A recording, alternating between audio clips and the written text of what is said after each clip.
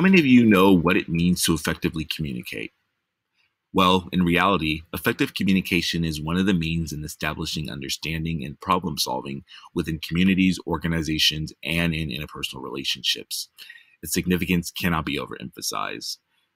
As such, there are increasing studies which seek to figure out various ways of effective communication, particularly in higher education settings. As a college student myself, I can attest to the fact that the need for better communication between students and their professors is imperative, which is why today we will explore what it means to effectively communicate with our professors. Then we'll examine the various methods of effective communication. And finally, we'll consider the value of effective and professional communication within the college setting. Now, considering the fact that we all interact and communicate with our professors on a daily basis, it's important to explain what effective communication is from the right perspective. According to Steve Jordan, who's a professor of psychology at the University of Toronto, effective communication from an educational viewpoint involves students who seek to acquire additional understanding or to just provide feedback in a professional, respectful manner.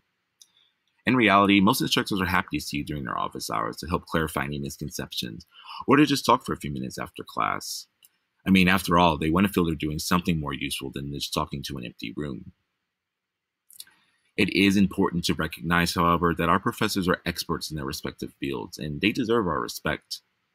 Giving our professors this respect, in addition to communicating with them in a professional method, is what will ultimately lead to the most effective results.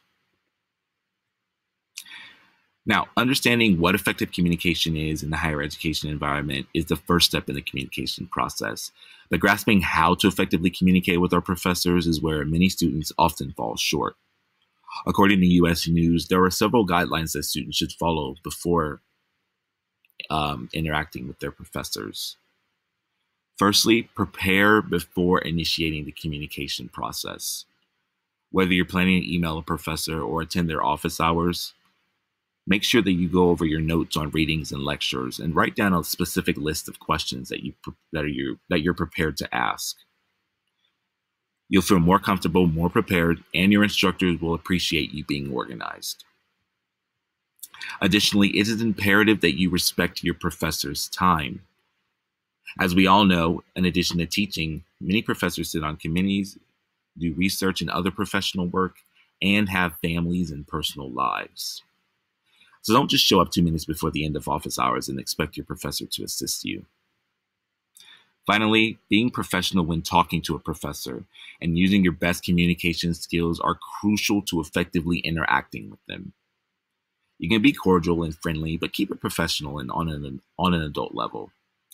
Come to office hours prepared with your questions and not just chat or joke around. And you must be prepared to accept criticism in a professional way without taking it personally or complaining. And finally, use scholarly diction to convey your ideas and information clearly, as your professors will take you more seriously. This ultimately leads us to our final point, which is the value of effective and professional communication. College students are sometimes surprised to discover that instructors have more to offer than just information. In fact, communicating with our professors and establishing relationships with them can be tremendously valuable to our futures. For instance, talking with an instructor is a valuable way to learn about an academic field or a career. As someone who initially did not know what to major in going into college, my professors have been extremely valuable in sharing information and insights with me to help me choose a career that I will most enjoy. Additionally, you may need a reference letter or a letter of recommendation for a job or internship application. Getting to know some of your instructors puts you in an ideal position to ask for that letter of recommendation or reference in the future when you need it the most. So, in conclusion, we've explored what effective communication is and how to implement it.